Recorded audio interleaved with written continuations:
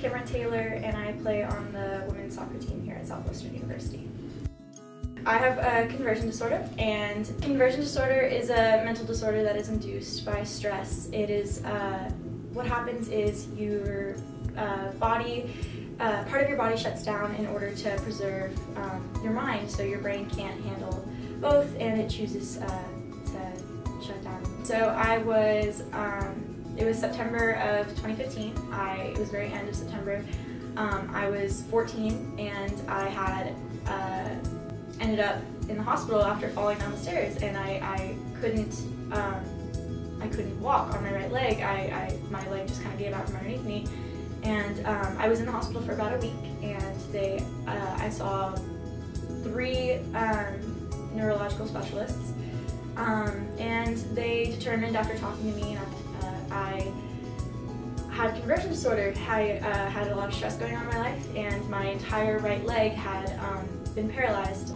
All in all, my freshman year I was out for over 3 months, and I didn't get to play like I had hoped. I had made the varsity squad my freshman year, and I had trained with them for a few months before I was hurt, or I was out.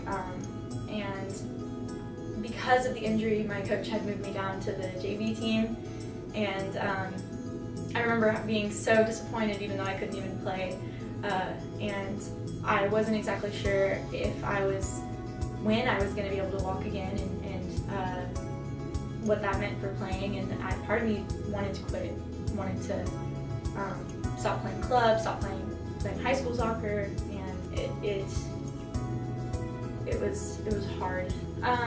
I have played since I was 4 years old, and there are lots of girls who dream of playing collegiate soccer, and I was one of them, and I kind of had never even thought about not playing until then, and I had dreams of going and playing at D1 schools, and giving up soccer was going to be the end of that dream.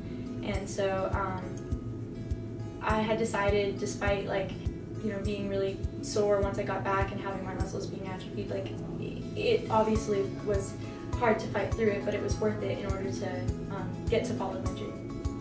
I would say that it is possible. It'll be hard. You'll have to work for it. You'll have to fight for it, and it may not always be your favorite thing, having to put up with practices and having to put up with missing games, maybe because you're not quite ready to play. It's hard, and you don't always feel like you're in the right place, but if it's something that you loved before the injury, it should still be something you loved afterwards. And